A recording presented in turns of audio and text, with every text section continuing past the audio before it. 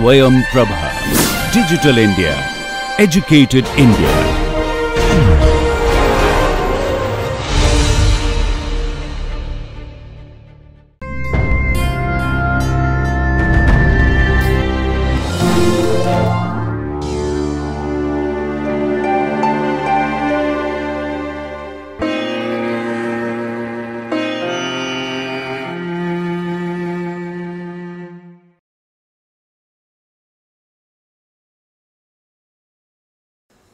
Good morning, boys and girls. Today we will be talking on drugs that produce vomiting and that can prevent vomiting. Vomiting and emesis is the same term. So, we will be talking on emetics and anti-emetics. So, we are talking on vomiting. How many of you, if I ask all of you, how many of you have ever vomited? Yes? How many of you have never vomited? Yes, I do not see any hand. That means all of you might have vomited at some time. Maybe when you were child, maybe when you were infant, you might have vomited. How many of you have felt nausea? I see some hands. And how many of you had felt retching? I do not see hand, but I think you must have retched many times. So, now if you know the difference between nausea and vomiting and retching, I think that is the first thing we should do. Vomiting means the actual expulsion of the gastric content through mouth, and expulsion of the gastric content from the rectum or from anus is diarrhea. So, vomiting is the actual expulsion from gastric content from through mouth is vomiting. Now, this can happen, this is an active process, and you might have seen the person who vomits, he does like this, that means his abdominal muscle contracts, the diaphragmatic muscles they contract, glottis closes, and with the force the content from the stomach comes out, that is a vomiting. Now, many times you may see that when your stomach is not content, there is no content, there is an act of vomiting, but there is no vomiting process, there is no vomitus which comes out, that is called as retching. Many times you feel something that I am feeling like vomiting, but I do not vomit. I am too bored in a class, I see a person which I do not like, I see a very bad smell, or it can be anything which precedes vomiting, but there is no vomiting. So, feeling of vomiting is called nausea, and incidentally the vomiting drugs for retching, drug for nausea are same, that is used for actual vomiting. Now, many times you might have experienced is that the patient does not contract, the intestine does not contract, perhaps sometimes when you eat too much, if this is the stomach content automatically by mild movement it comes to your esophagus and sometimes it comes to mouth, but there is no actual content. This is called as a regurgitation. So, if you are clear about these four terms, vomiting is the actual expulsion of the gastric content through mouth, Nausea is the feeling of vomiting, but there may not be vomiting, but it is a very discomfort situation. Regurgitation is many times when your content comes out in the esophagus and then it does not come out of mouth. Sometimes it is a very painful, very severe burning situation, because the acid comes out, retching what you see. Now, my next question is, if you just tell me that, have you ever seen a rat vomiting? How many of you have seen rat vomiting? How many of you seen mouse vomiting? No, because they can't vomit. How many of you have seen a dog vomiting? Dog is a species which vomits like man. How many of you seen cat vomiting? How many of you have seen a man vomiting?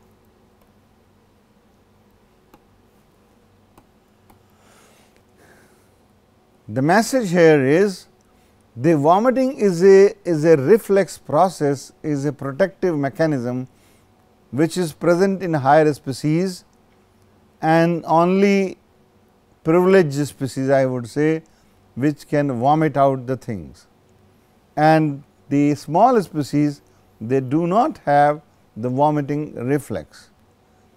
How many of you vomit simultaneously, if I say in a lighter vein? I think all of us read throughout the year, and on a 3 hours examination session we vomit our knowledge which we have acquired for years together, but that is not the disease process. Now, if I ask you that what are the causes of vomiting, it can occur anything and many things which can induce nausea and vomiting. If I ask you, can you name any physiological thing which can cause vomiting? Yes, any of you? Your neighbor, your mother, your married sister who has a daughter, if you watch carefully, during pregnancy there is a possibility that in the first trimester of pregnancy there is a vomiting, and that is called as a pregnancy vomiting. That is much more common in the first trimester of pregnancy, not in second, not in third. Many times when a lady vomits, her grandmother or her mother-in-law or her husband compliments, now you are vomiting for the first time during pregnancy, after marriage, that means there is a likely to be good news. But when this vomiting becomes severe and serious, then it has to be controlled, and many times when the vomiting is so severe, it is called as hyperemesis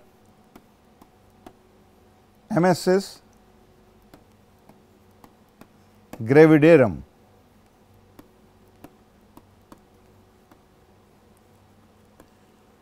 And sometimes this vomiting becomes so serious and so severe that you have to give aggressive treatment, and it can cause harm to the patient, because harm to the pregnant lady, because it can cause hyponatremia, it can cause severe contraction of the abdomen and abortion and things like that, and therefore, it requires treatment.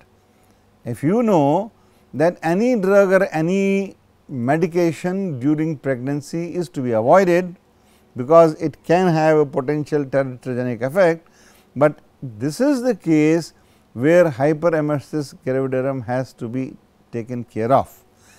Now, if I ask you what are the other medication, so one is a physiological cause, the other agents which can cause vomiting is a drug.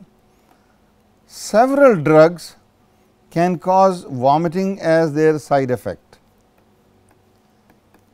Any drug, if I say somebody asks you, some teacher asks you what are the side effect of the drug, and if you say nausea, vomiting, coma, convulsion, death, nausea, vomiting, diarrhea, coma, convulsion, death, you will not be wrong, because any drug can cause nausea, it can cause vomiting, it can cause diarrhea, if you extreme doses it can cause coma, convulsion, death, but it does not mean that these are the common side effects.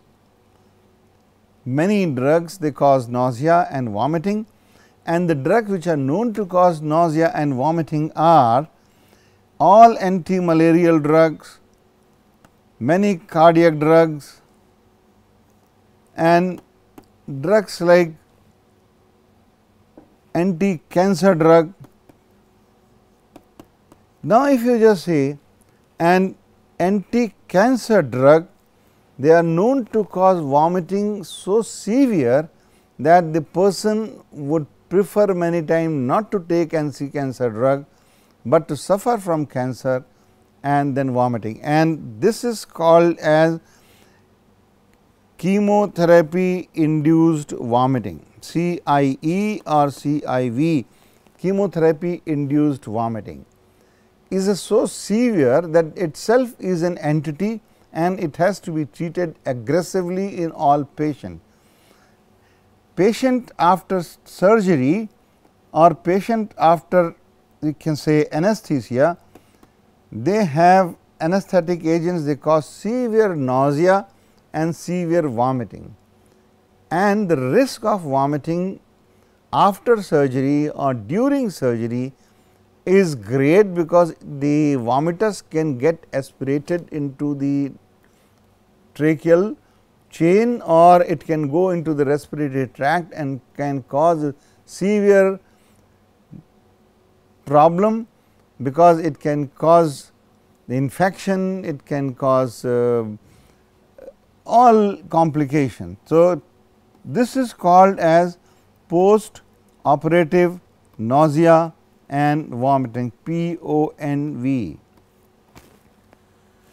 Now, this is, have you traveled in a fast train or bus in hill, train or bus, or have you traveled on a fast long height elevators or lift? Have you ever seen subjects traveling in the bus or ship suffering from vomiting? They vomit.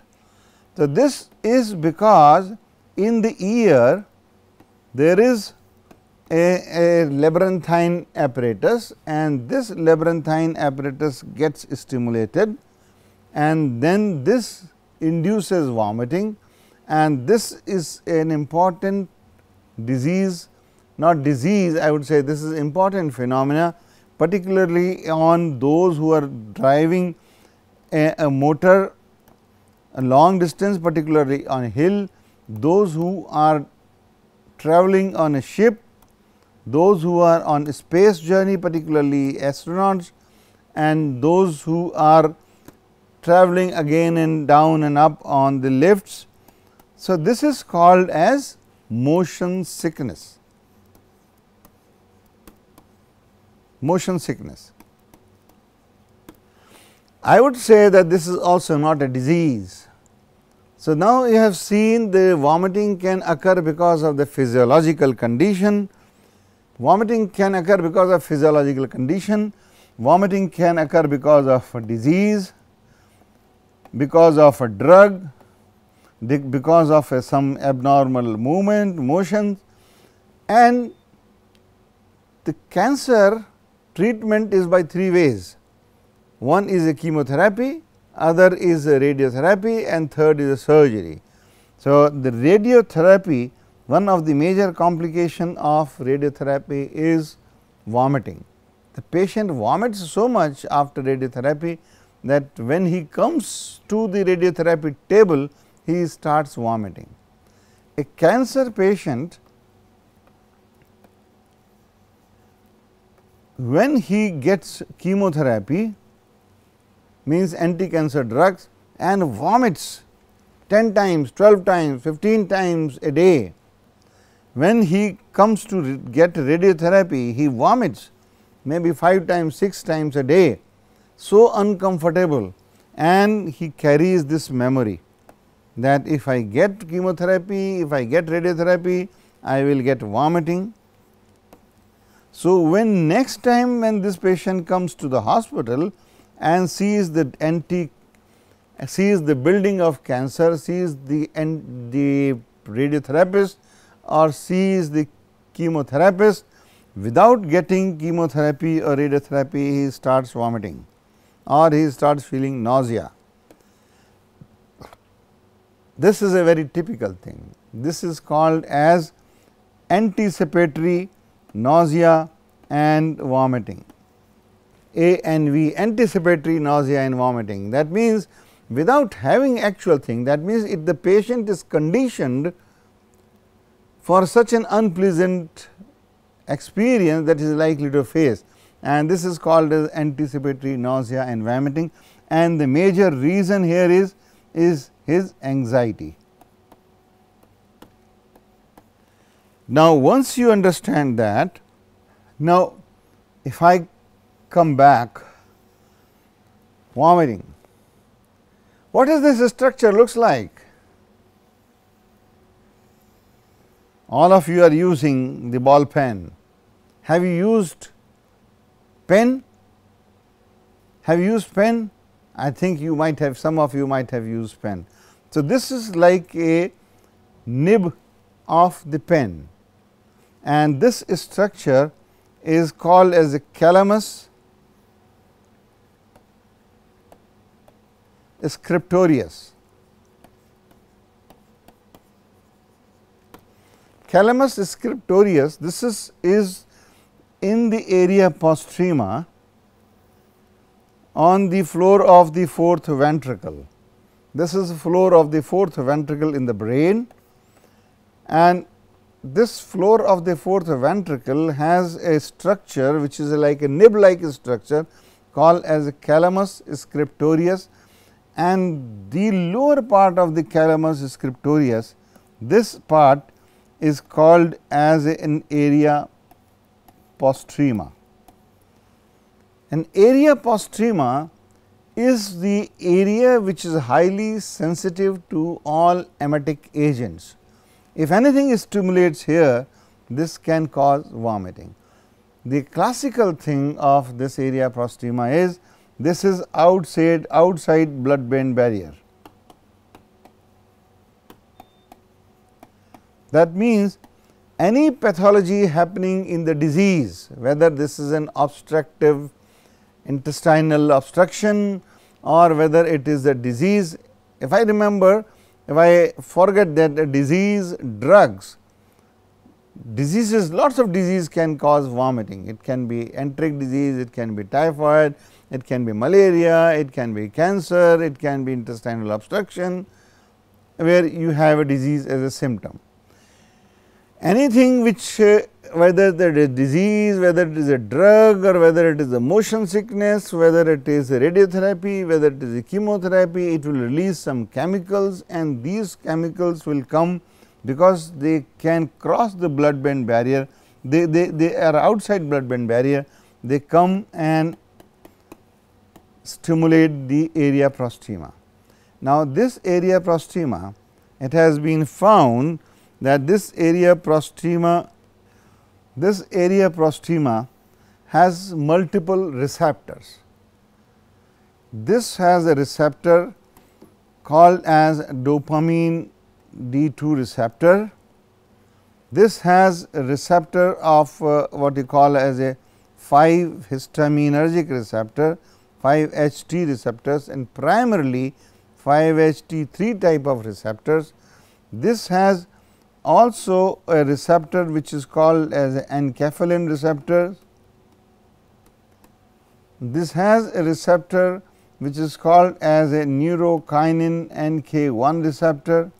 This has a receptor of histamine H1, histamine 1 H1 receptors. This has a receptor of prostaglandin. That means, and this has a muscarinic receptor M1. Now, if you just see that area prostrema has a multiple type of receptors, and each of these receptors when get stimulated, they can induce vomiting. Vomiting by inducing chemoreceptor trigger zone, this is called as a chemoreceptor trigger zone. It triggers vomiting. Any chemical agent can trigger, and this chemoreceptor trigger zone sends an impulse. This sends an impulse to what is called as a deeper lying vomiting center. So, this vomiting center sends impulse to deeper lying this area prostrema or chemoreceptor trigger zone sends impulse to vomiting center in the brain, and this vomiting center sends efferent impulse to muscles of the diaphragm, glottis which closes, and then there is an expulsion of food. So, this is a typical reflex system. Now, if I block all these receptors which are present, which I showed in my previous slide, that this has multiple receptors. If I block them all, that means if you just surgically ablate this, if you put a surgical and you ablate this, you destroy this area chemoreceptor trigger zone, the animal, it has been shown that it becomes refractory to vomiting, it does not vomit. So, is the sensitivity of this. Now, I can ablate most of these receptors by a drug called as a chlorpromazine, CPZ or chlorpromazine. Chlorpromazine blocks chlorpromazine, this blocks dopamine receptor, this blocks 5-HT receptors to certain extent, this block muscarinic receptors, and therefore, if a person does not respond to any drug, he is given chlorpromazine.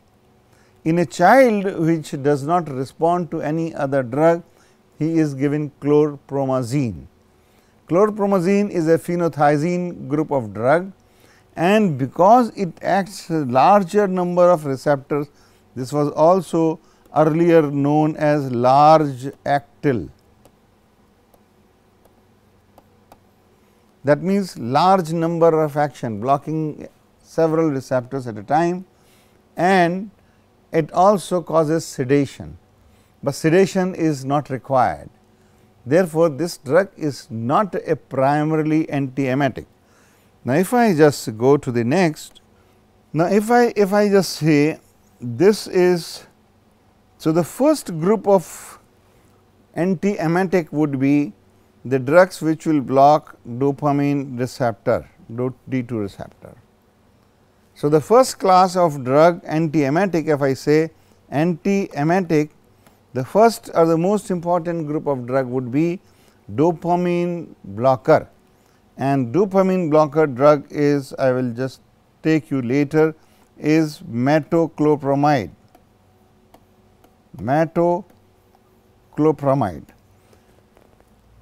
Metoclopramide is a drug which blocks dopamine receptor, and therefore, it is the drug of choice, because most of the vomiting are because of dopamine D2 receptor stimulation. The problem with the metoclopramide, that if you give high dose of metoclopramide, this metoclopramide will also go into the vomiting center, and it will go also into the other areas of the brain, and in brain if the dopamine receptor is blocked, then you know that dopamine is involved in the movement disorder. So, it can cause tardive dyskinesia, or it can cause Parkinson's like syndrome or extrapyramidal reaction. So, major side effect of dopamine antagonist metoclopramide in high dose, it can cause extrapyramidal reaction in some, and this EPS or extrapyramidal reaction in high dose of metoclopramide is seen primarily in children and old age. So, we developed another drug of dopamine receptor antagonist, that is called as a drug which does not cross the blood brain barrier, it remains here and will have not effect on D2 receptor and therefore, will have less side effects. The other group of drug would be the drugs which will block the histamine receptor, and therefore, histamine H1 receptor antagonist will be another class of drug. The third class of drug would be muscarinic receptor antagonist, because they will block. The fourth will be the neurokinin receptor antagonist, and fifth would be the general blockade of this. So, in summary, the anti-emetics would be dopamine receptor antagonist, number 2 histamine receptor antagonist, muscarinic receptor antagonist, neurokinin receptor antagonist. In muscle in morphine poisoning, it is a morphine receptor antagonist, and if it does not work, then you give the receptors which blocks, if you give the drug which blocks all the receptor. Now, if you just to recap, what is vomiting? Is a protective reflex that serves to get rid of the content from the stomach. Nausea is a aversive stimulus. What is vomiting center? It is a deeper lying center which stimulates and sends efferent impulse to the diaphragmatic muscles, into the muscles of the glottis which closes, and it also lacks blood brain barrier. What is chemoreceptor trigger zone? It is the calamus scriptorius which has lots of receptors, 5-HT3 receptors primarily, dopamine D2 receptors, acetylcholine muscarinic M1 receptors, neurokinin receptors. It has also cannabinoid receptor, and particularly cannabinoid 1B receptor, cannabinoid 1 receptor, and enkephalin receptors, or you can say opioid receptor. Now, therefore, logically, if you block these receptors, the person can have an anti-emetic effect. This is just what we talked now, that the vomiting center is a deeper lying structure, and this vomiting sense gets impulse from all the type of receptors, and this sends impulse from to the glossopharyngeal apparatus, vagal stimulation. If you stimulate your vagus nerve, then it also sends impulse to the vomiting center and person causes vomiting. You might have seen the patient who eats too much in a party and then want to still eat more, they go to washroom and they put a gag on this, they put a rub the vagus nerve and then they can vomit. If you have drunk too much of alcohol, you put the vagus nerve stimulation and the person can vomit. Now, the drugs which can bond vomiting, can cause vomiting, are primarily the cytotoxic drug, opioids, apomorphine, bromocriptine, amotine. These are the classical drugs which can cause vomiting. And if you remember, the drug called digitalis, which is used for heart, the major side effect, important side effect is vomiting. Is so much important that a person, when starts vomiting on digitalis, it is considered that the patient is now adequately digitalized. That means, that is the end point to stop further dosing, that is so important. Now, so that induce vomiting, apomorphine. Apomorphine is a very powerful dopamine receptor agonist, and if you dopamine receptor agonist, if you stimulate this will cause vomiting. Now, apomorphine has been used to induce vomiting sometimes. Ipecac, this is obtained from plant, and this irritates gastric mucosa and then sends impulse to chemoreceptor trigger zone and causes vomiting.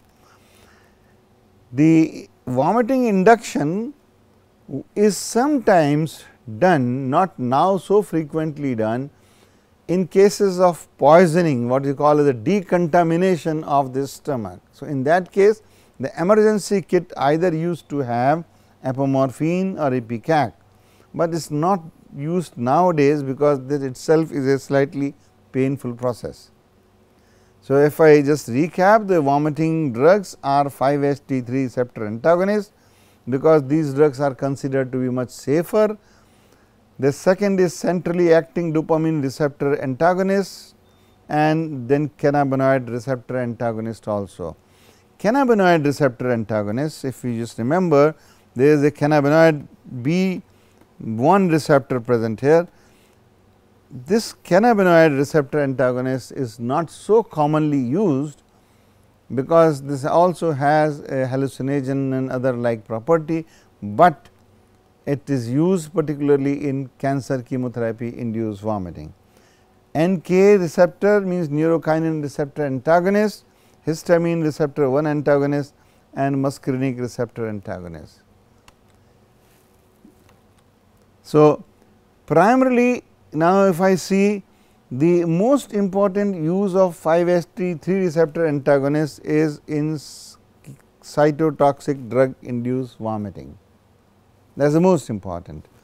Neurokinin receptor antagonist is more useful in delayed onset, because once you give chemotherapy, the person vomits, which is called as the early vomiting, 6 hour, 8 hour, but these patients vomit also second phase vomiting after 12 hours to 24 hours and even later.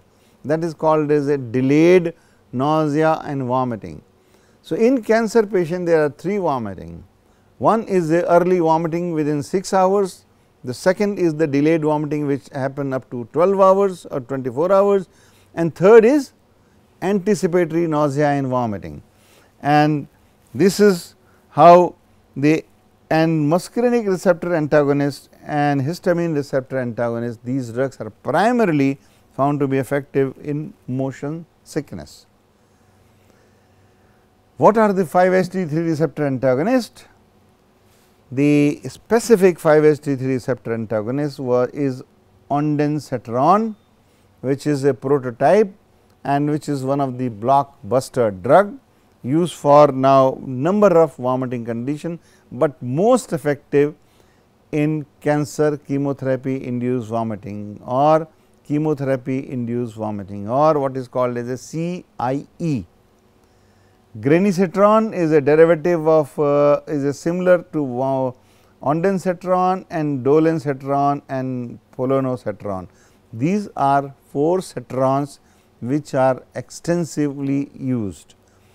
They have minor difference in their half life, minor difference in their side effect profile, and if you remember only 1 or 2 drug, I think that is sufficient for you. The mechanism of action we have just discussed, they cause suppressed vomiting of action by 5-HT3 receptor antagonism at the chemoreceptor trigger zone. This is available as tablet, solution, and most importantly as intravenous preparation, and many times they are combined with anti-cancer drugs intravenous route, so that it takes care of vomiting and nausea even if it is not happening, because it is likely to happen, and it is given 30 minutes prior, so as the person is primed with anti-emetic. Most common indication, as I discussed, is a chemotherapy induced nausea and vomiting, and also post operative nausea and vomiting. So, if I ask you, tell me the drug which is useful for post operative nausea and vomiting, the answer is 5-HT3 antagonist. The answer is either you give ondansetron intravenous or you give polonosetron by intravenous route. Adverse effects are mild, usually tolerated well. Constipation and diarrhea, headache, lightheadedness. QT prolongation happens with dolutegravir, and therefore, dolutegravir, though it is effective, it is avoided in patient with cardiac disorder. The other is dopamine receptor antagonists, which primarily act on the chemoreceptor trigger zone, and the drug is prochlorperazine, olanzapine and metoclopramide. All these drugs, they block D2 receptor. What was found that this blocks D2 receptor, but in high doses this also blocks 5-HT3 receptors.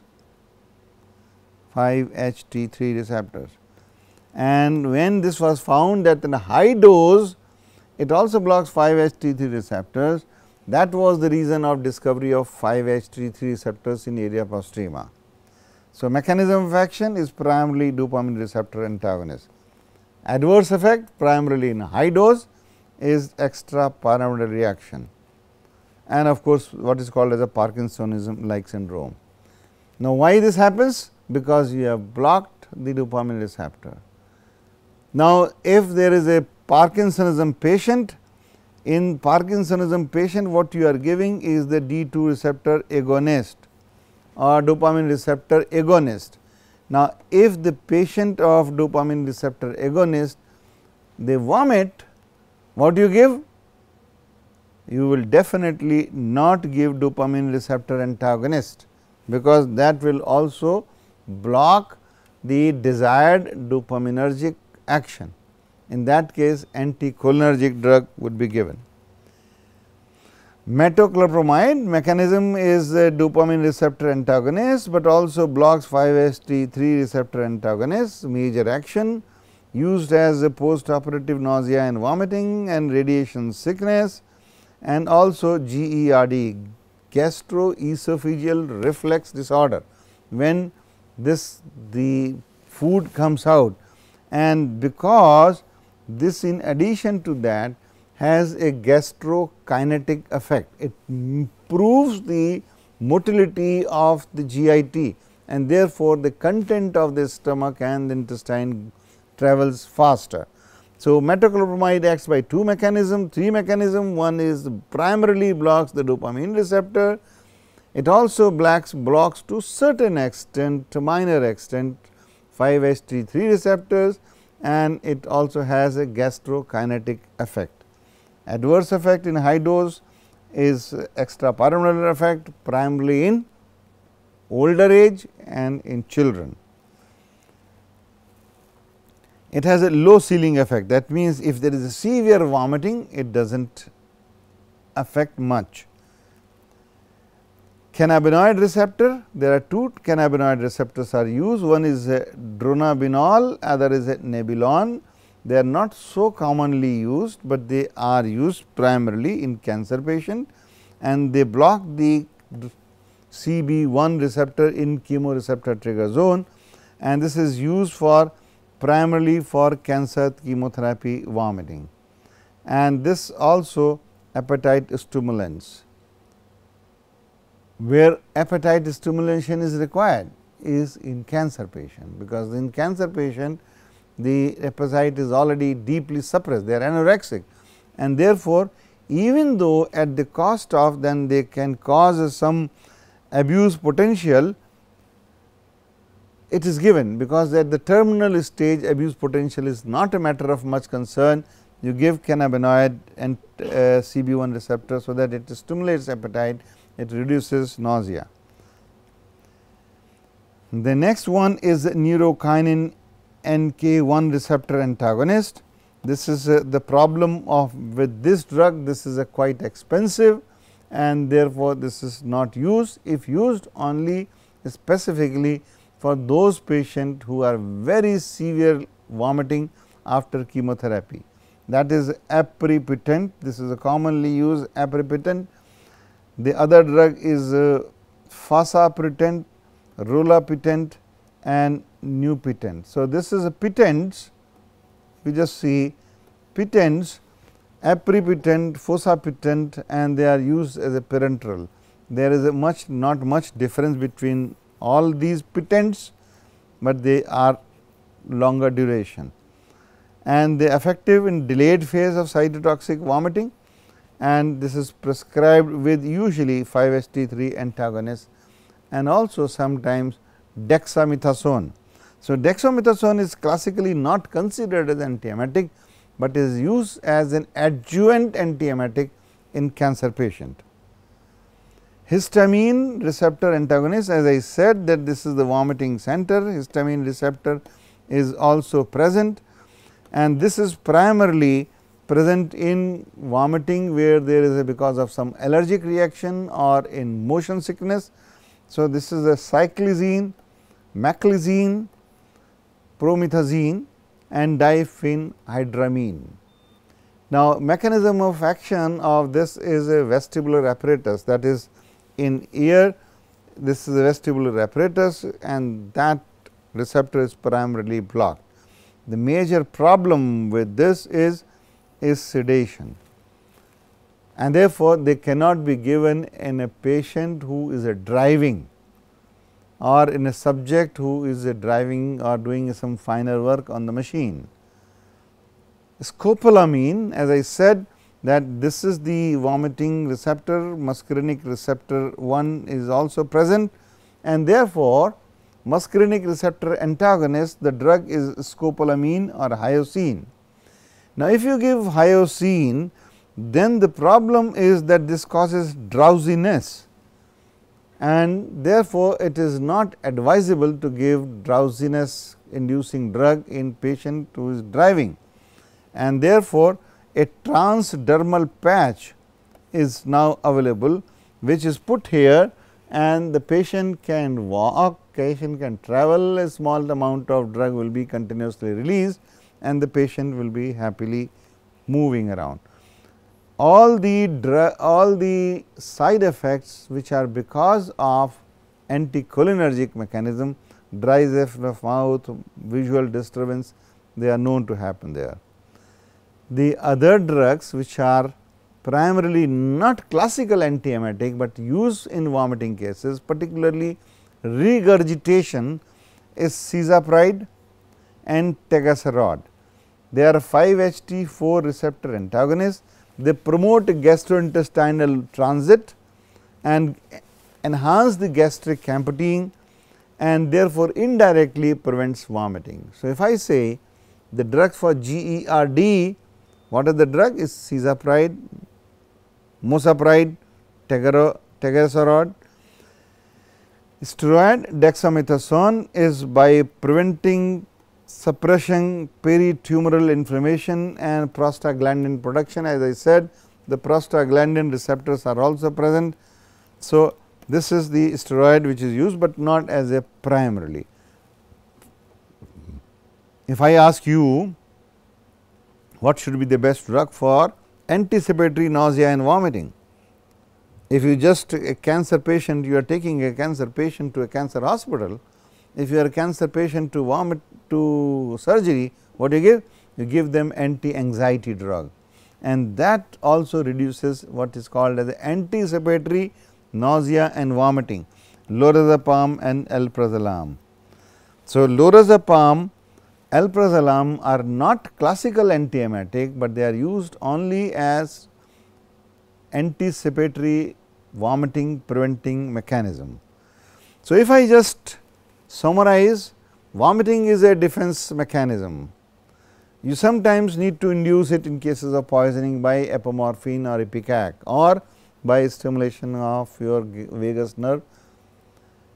Majority of the vomiting are stimulation of dopamine receptor, 5-HT receptor, histamine receptor, cholinergic receptor, neurokinin receptor and enkephalin receptor. Therefore, the drugs would be antagonist to these. Drugs for chemotherapy induced vomiting are 5-HT3 receptor antagonists and also histamine receptor antagonists. Drug for motion sickness is primarily cholinergic receptor antagonist, and you give transdermal patch, so that nausea and vomiting is prevented for long and the patient does not go to drowsiness. The vomiting because of dopaminergic agonist drug in Parkinsonism should never be treated with anti-dopaminergic drug, because this will also block the dopamine mechanism of action in Parkinsonism. Should be treated with anticholinergic drug. Many times the dopamine anti-emetic drugs, they can cause sudden Parkinsonism like syndrome, patient get into panic. There is no need to get panic, the only medication should be give anticholinergic drug. I hope that you will be able to treat the patient of vomiting in future. In addition to these drugs, when the patient is repeatedly vomiting, what is important thing to maintain is the electrolyte and balance and the proper hydration. Giving hydration by mouth if a patient is vomiting is not a strategy, good strategy. You have to give IV fluid, because the vomiting in intestinal obstruction, giving anything by oral route is a risky proposition, should never be done. Thank you very much.